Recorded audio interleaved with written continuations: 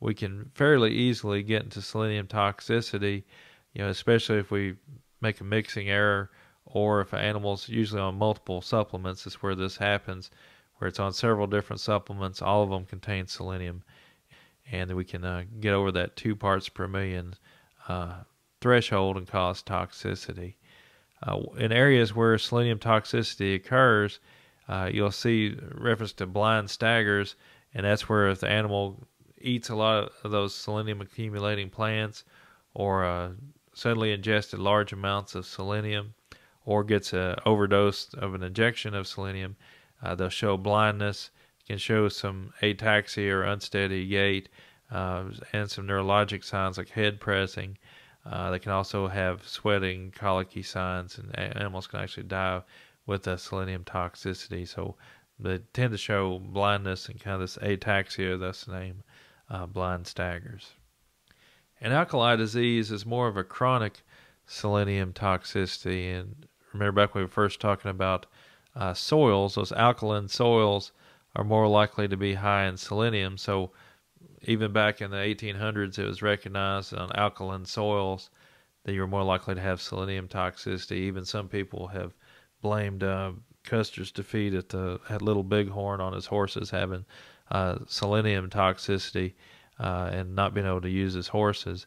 But what selenium does when it's toxic is it'll actually begin to compete with sulfur pathways in the horse. And about sulfur, it's important for hair growth. And so what happens in these horses is they'll lose their hair, especially their mane and tail. You can see abnormal hoof growth. They can have some really overgrown hooves. They can slough their hooves like a horse with severe laminitis, and they can get hoof cracks. So the main signs that we see with alkali disease are going to be hair loss, kind of poor hair coat, poor skin, and then usually changes in the hooves. And more common in those areas where the selenium accumulator plants occur, or where soils are highly alkaline and low rainfall. And for selenium toxicity, on the right here I have some pictures. I want to show you some of these selenium accumulator plants.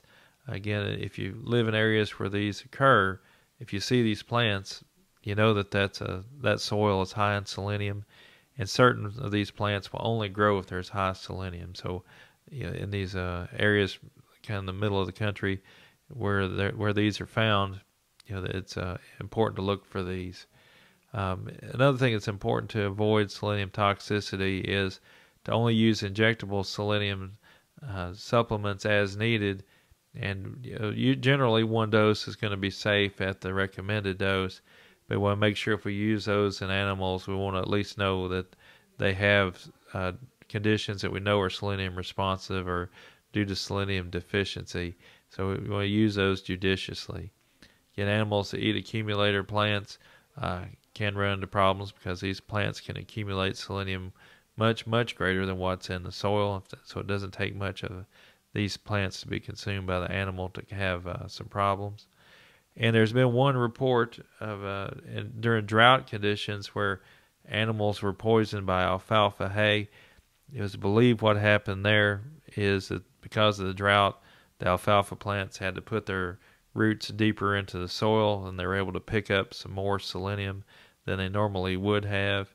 Again, that's just one isolated report. When we think about selenium toxicity, it's usually going to be due to overdosage or animals that eat these accumulator plants.